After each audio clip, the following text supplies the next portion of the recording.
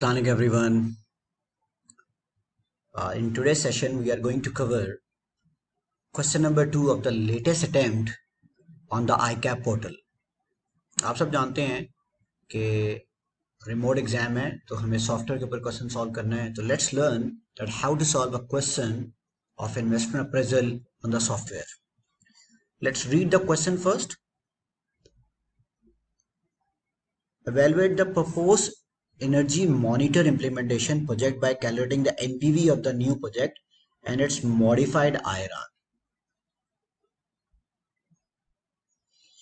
Eco Energy is a large generator and provider of energy in Pakistan, which has a strategy of increasing its proportion of energy generation and supply from sustainable sources. EE marketing team has recently completed extensive research in the energy market at a cost of 2 million. Obviously, this 2 million is a sunk cost.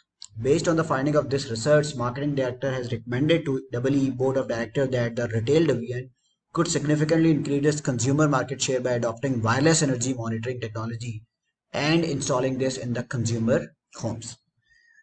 The technology allows consumer to monitor their energy usage through an energy monitor that links to an app via the consumer home Wi-Fi. The marketing director believes introducing this technology will attract significantly new consumer by providing information that can help to reduce energy consumption. अगर आप देखें ना ये जो solar system latest solar system लग रहे हैं उसमें जो नेट मॉनिटरिंग नेट मीटरिंग होता है उसके अंदर एक आपको आपकी डिवाइस के ऊपर आपको एक ऐप दे दी जाती है. वो बताता है आपको कितना यूनिट्स आप कंज्यूम कर रहे हैं, कितने यूनिट्स आप आपदा को बेच रहे हैं. तो ये उसी की उसे मिलता जुलता एक बात कर रहे हैं यहाँ पर. The marketing director has asked the finance director to determine if the contribution from forecast new retail energy consumer is sufficient to outweigh the cost of implementation of the new energy monitor in consumer homes. The project time frame is expected to be 5 years.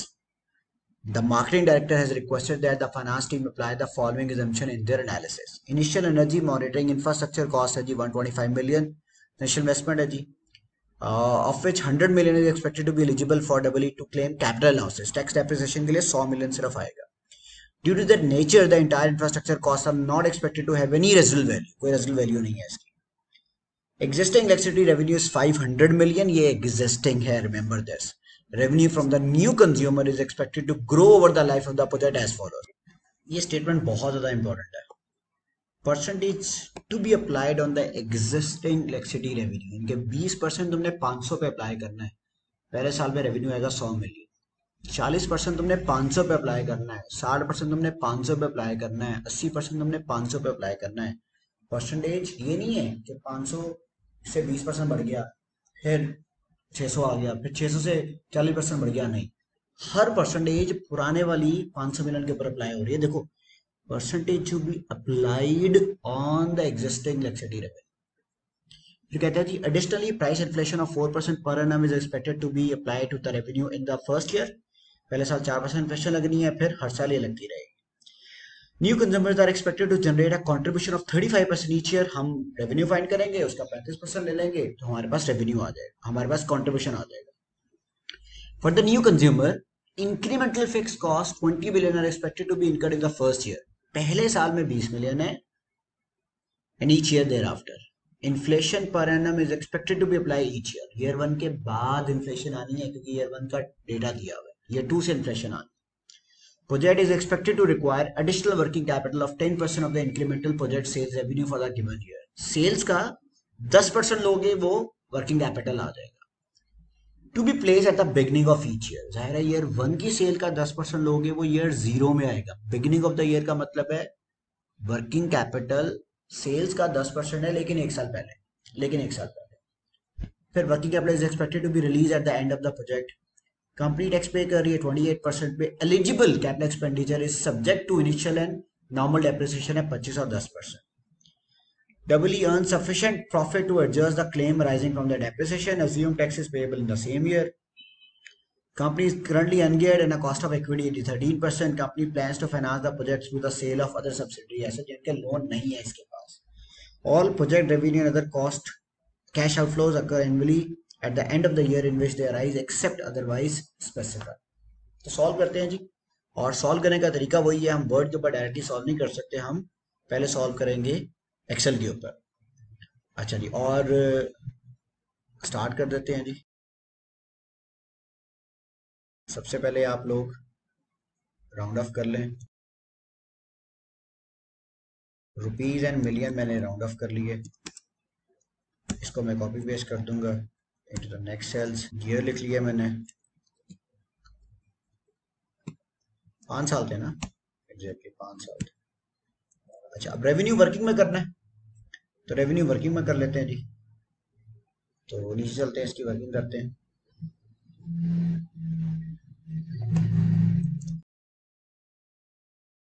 वही आप 000 और वो बेशक ऊपर से copy कर लें, million sorry, और ईयर्स कॉपी कर लें। सबसे पहले तो एग्जिस्टिंग रेवेन्यू कितना है? एग्जिस्टिंग रेवेन्यू है जी 500 मिलियन। अच्छा जी, परसेंटेज जो अप्लाई हो रही है, मुझे याद है पहले साल 20% थी। यहाँ से आप देख भी लें, 20, 40, 60, 80 और 100। अब हम क्या करेंगे, परसेंटेज को अप्लाई करेंगे एग्जिस्टिंग रेवेन्यू पे। तो ये मैंने क्या किया है जी, मैंने परसेंटेज सेलेक्ट की इनटू 500। अच्छा, लेकिन एक मसला है, इनटू 500 कर दे या सेल के साथ रेफर कर दे, आपकी मर्जी है। 500 का ज़्यादा बेहतर है, क्योंकि हर दफ़ा 20%, 40%, 60%, 80%, 100% इसी के साथ अप्लाई होता है। इस तरह कर दे, या एक और वे भी है, 20% इंटू 500 का सेल कौन सा है, B22 है, इसको फिक्स कर लेते हैं। B22 मैंने फिक्स कर लिया, तब भी ये हो जाएगा। आपकी मर्जी है जी किस तरह से करना, ये आ जाएगा। ये रेवेन्यू आ गया। अब हम इन्फ्लेटेड रेवेन्यू ले लेते हैं जी, 4%, 4% की inflation. 100 into 1.04 raise to power 1, year के साथ लिंक कर दें और इसको कॉपी पेस्ट कर दें अगले सारे सेल्स के अंदर। तो ये आपके पास क्या आ जाएगा, आपका रेवेन्यू आ जाएगा। अच्छा, ये कौन सा सेल है जी, A25 है, इसको ऊपर ले जाते हैं, रेवेन्यू आ गया और हमने ये वर्किंग में सॉल्व किया, तो B25 आ गया। ये सारी मेरी सेल्स आ गई। फिर कंट्रीब्यूशन आ जाएगा, इसका 35% कंट्रीब्यूशन था, इसका 35% ले लें, सारे सेल्स के अंदर कॉपी कर दें, ये आ जाएगा कंट्रीब्यूशन। अच्छा, कंट्रीब्यूशन के बाद और क्या था, फिक्स कॉस्ट, फिक्स कॉस्ट, और इसके ऊपर ईयर 2 से इन्फ्लेशन लगनी थी। कितनी इन्फ्लेशन थी जी, 5% थी आई थिंक, देख लेते हैं। 5% इन्फ्लेशन है from year 2, 5% inflation year 2 onwards. पहले साल 20 आ गया, 20 इंटू 1.05, कॉपी पेस्ट करते हैं अगले सारे सेल्स के अंदर, ये आ जाएगा। अच्छा, इसके अलावा क्या है, इसके अलावा कैपिटल अलाउंसेस है, डेप्रिसिएशन है, वो वर्किंग में कर लेते हैं। तो WDV कितनी है जी, जो अलाउबल फॉर टैक्सेस है, 100 है, 100 बिलियन। सबसे पहले इसके ऊपर आ जाए जी, इनिशियल डेप्रिसिएशन कितनी आनी है, ये आएगी 25%।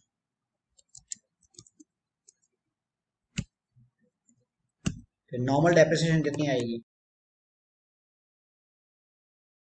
10% है, ये आ जाएगी। ये 100 मिलियन का कितने परसेंट आ गया, 25%। और ये आता है 100 माइनस 25, इसका 10% होगा, और हर अगले साल में ये पिछले वाले का कितना होगा जी, 90% होगा। इसके बाद हम निकालते हैं, आपको याद होगा, रिमेनिंग कैरिंग वैल्यू या रिमेनिंग WDV निकाल लेते हैं, रिटर्न ऑन वैल्यू। और वो निकालने का तरीका क्या है, 100 मिलियन इंटू 0.75, 25% गया, इंटू 0.9, उसका 10% हमने कितनी दफा लिया? 5 दफा।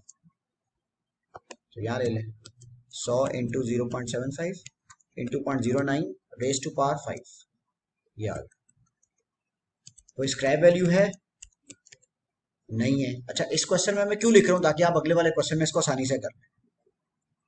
तो लॉस ऑन एसेट ये आ जाएगा। इतनी WDV तुमने जीरो का बेच दिया, सारा का सारा लॉस। अब इन सबको टोटल कर लें। टैक्स डेप्रिसिएशन विद लॉस, ये ले जी। इसको ऐड कर लें, इसको ऐड कर लें, और लॉस तो एक ही दफा है, उसका सेल ऐड कर लें। फायदा ये होगा कॉपी पेस्ट में आसानी हो जाएगी। A33 है, इसको रेफर कर दें ऊपर, इजिकल टू A33। कॉपी करें, अगले वाले सारे सेल्स के अंदर ले। कंट्रीब्यूशन हो गया, फिक्स कॉस्ट हो गई, टैक्स डेप्रिसिएशन हो गई, और कुछ नहीं रह गया जी। प्रॉफिट निकालें, प्रॉफिट बिफोर टैक्स कैसे निकलेगा जी? Contribution minus fix cost minus tax depreciation, ये आ जाएगा। अब इसके ऊपर टैक्स आ जाएगा, 28% है, तो माइनस का साइन लगा के टैक्स कैलकुलेट करें, ऑटो सारी कैलकुलेशन हो जाएगी। फिर टैक्स डेप्रिसिएशन ऐड बैक कर दें, ये आ जाएगा। हाँ, इसके अलावा वर्किंग कैपिटल की एडजस्टमेंट है। याद है, वर्किंग कैपिटल 10% ऑफ सेल्स था। तो वर्किंग कैपिटल रिक्वायरमेंट क्या था? 10% ऑफ सेल्स। तो मैंने सेल्स तो ली हुई है, मैं क्या करूंगा? सेल्स का 10% ले लूंगा। सेल्स किधर गई थी? ये ऊपर ही सेल हमने निकाली थी, ये सेल्स, इसका 10% ले लें। एक साल पहले लेना है, ईयर 1 की सेल्स का 10% ईयर 0 में लेना है, और अगले 4 साल के लिए इसको कॉपी करते हैं। फिर वर्किंग कैपिटल चेंज फाइंड कर लें। पहले वाला वैसे के वैसे नेगेटिव में आ जाएगा, पहले वाला वैसे के वैसे हमारा नेगेटिव में आ जाएगा। बाकियों को हम क्या कर लेंगे? अच्छा, अगले अगले साल से क्या होना है? अगले साल में होना है first year working capital minus the second year working capital, first year working capital minus the second year working capital. Change in working capital आ जाएगा, चेंज इन वर्किंग कैपिटल हर साल के अंदर, ये आ जाएगा। और लास्ट ईयर में खुद ब खुद रिकवर भी हो जाएगा। पहला वर्किंग कैपिटल माइनस के साइन के साथ आ जाएगा ईयर 0, क्योंकि वो तो होता ही इंक्रीमेंटल है। नेक्स्ट ईयर से वर्किंग कैपिटल क्या होगा? Initial year working capital minus the next year working capital. Difference निकाला, उसको कॉपी पेस्ट कर, आ जाएगा A37।